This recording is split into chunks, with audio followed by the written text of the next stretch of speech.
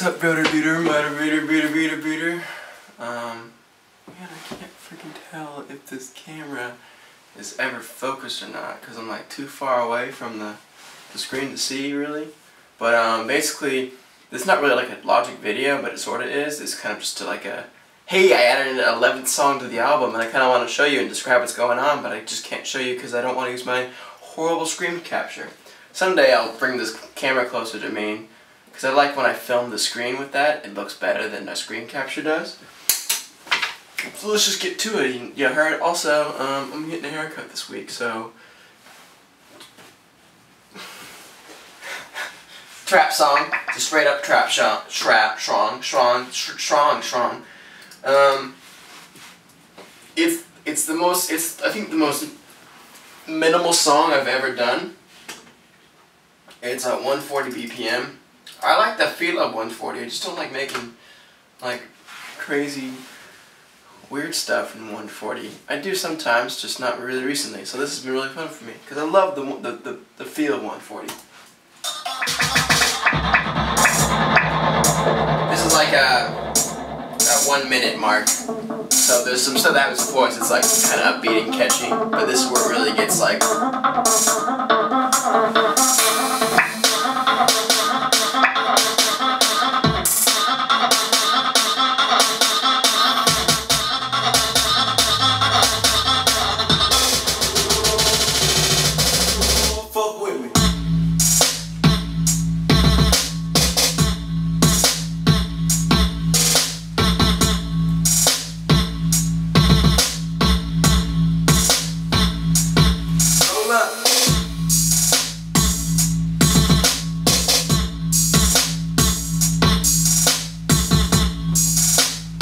It's that little upbeat, there's no upbeat, you know what I'm saying? Fuck with it. As for drums, people are always like, hey yo bro, how you make trap music? It's really all about like, I guess samples, because there's like, the thing that's cool about trap music is not a whole lot of elements involved, and almost all of them come from like the 808 drum kit, 808 drum sounds. You got 808 booms, you tune those to get the different pitches. You got 808 kicks, 808 snares, a bunch of different pitches, 808 claps, 808 hats. So basically it's like everything involved with it is 808s as far as percussion goes. And percussion is like the main thing in trap music as well. And it's the one thing that really defines trap music. Like you can't really make trap music without 808 samples and stuff. But I use Easy Drummer has a little kit called Electronic Kit, which I think is very, very like overlooked a lot of times. It looks like that, but it has all. It has like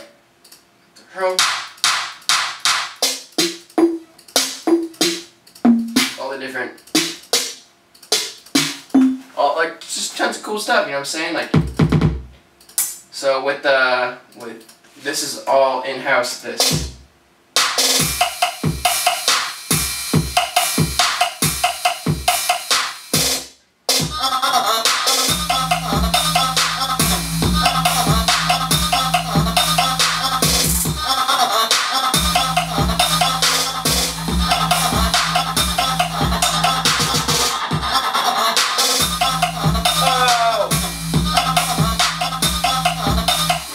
Your brain go dumb. The ending of this is very epic too. I did a very bunch of simple things that make this really cool. Like this is an 808 kick,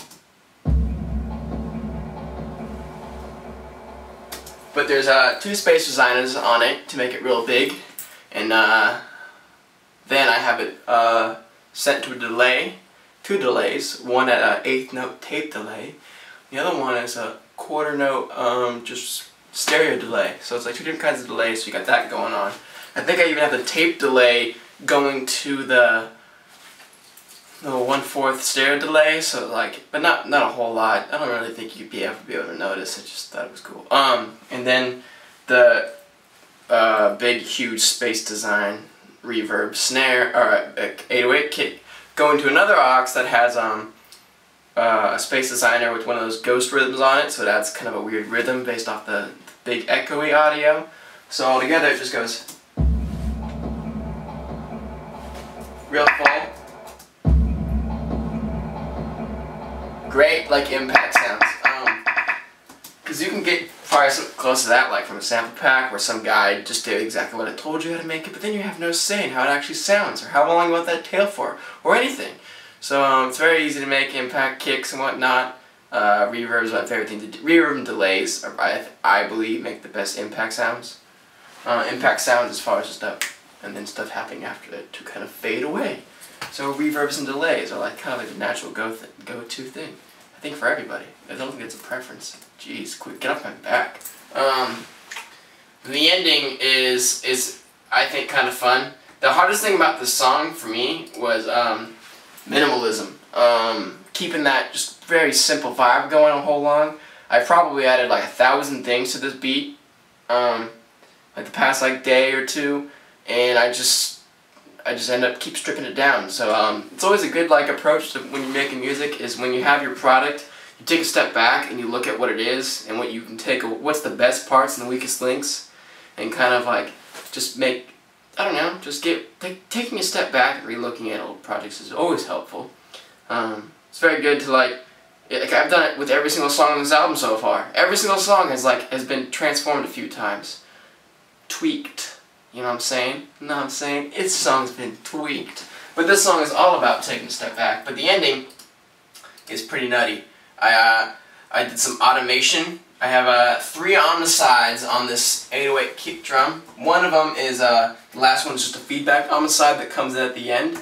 But the second one, the first one's to distort, and the second one's to automate. And by automate, on the side is it's a multi-band distortion plugin, so you can take it's like multi-band compression, but instead of compressing, you're distorting. So you can distort certain frequencies and whatnot. So by automating, I just kind of like stretch those frequencies around, so it like does weird stuff. And we got like the I should probably.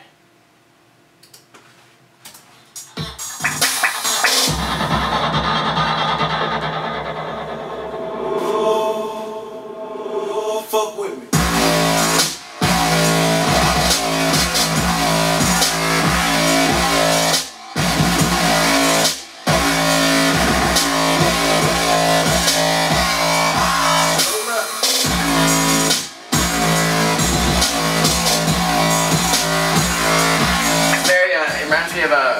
That song off Watch the Throne from the Kanye and Jay-Z album, where it kind of breaks and it just has these massive distorted kicks at the end. And then I have the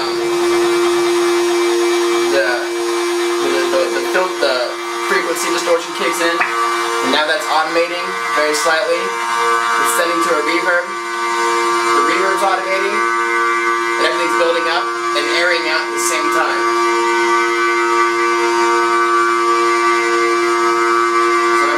Kind of bending out right now, and this is where it starts going up. Volume's increasing.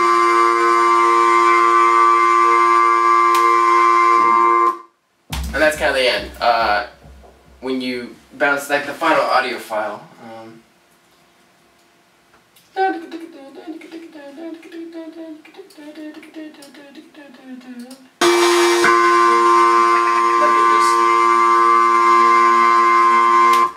You know what I'm saying? Sounds pretty good. You know what I'm saying? I probably won't go too much into like the production of the song, just because it's very simple. You know what I mean? I guess I could if you really want me to, but maybe another day. I just kind of wanted to show off a new track, and I don't know. See if you guys like it.